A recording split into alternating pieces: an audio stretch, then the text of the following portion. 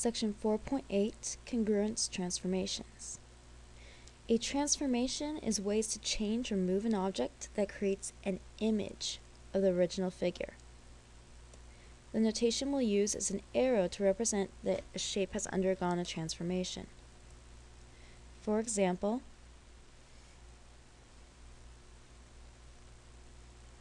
I can do what's called a reflection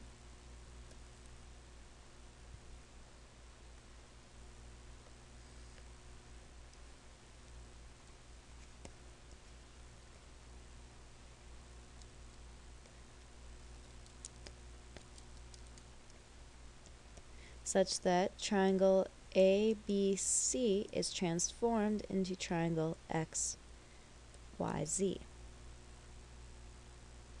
And a lot of times you'll actually see the notation be that we use A prime, B prime, C prime, so that it is easier to see what the original vertices were and how they correspond or connect to our new shape. We have 3 transformations that we'll look at, each of which results in an image that is congruent to the original shape. The first one is a reflection in a horizontal line.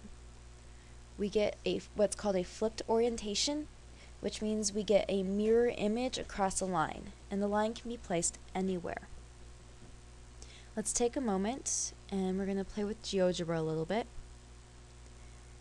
If I have a triangle, and I can make this triangle any size I want, and then I have a line, I can reflect the triangle across the line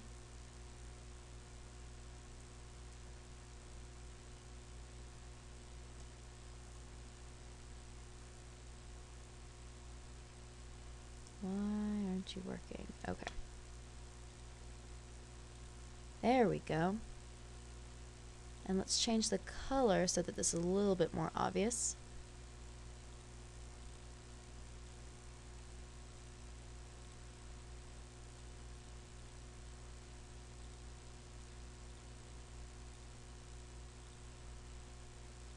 Okay. So we have triangle ABC that was transformed into triangle A prime, B prime, C prime.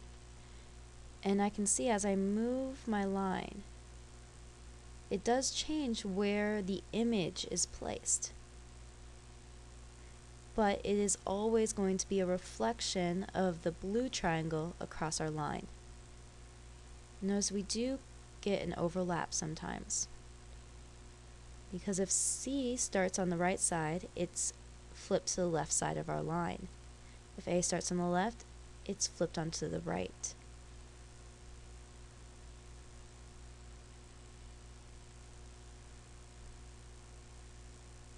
You can play with this a little bit if you want to.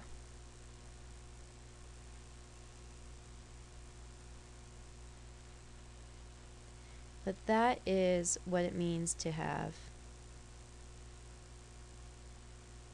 a reflection. We are literally creating a mirror image across a given line.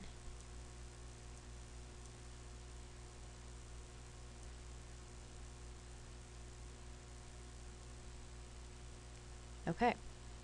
The next one is a rotation, and it's a rotation about a point.